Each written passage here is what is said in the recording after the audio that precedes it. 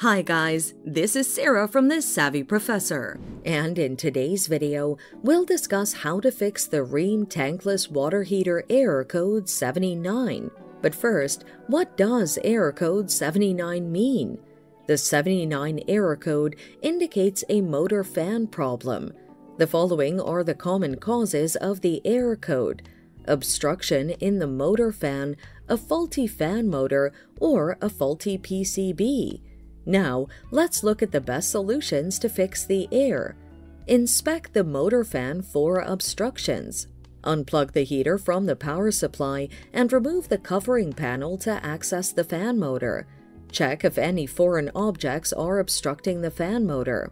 Remove any obstructions to allow the fan to move freely. Reassemble the parts and test the fan motor. Fix or replace a faulty fan motor. Unplug the heater from the power source and remove the covering panel to access the fan motor.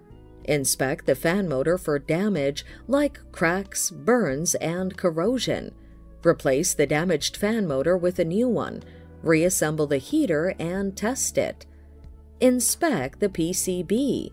Unplug the heater from the power and gas supply. Remove the top panel to access the PCB. Test the PCB unit for continuity. Inspect the unit for damage. If the unit is damaged, replace damaged elements with new ones. Reassemble the heater and test it.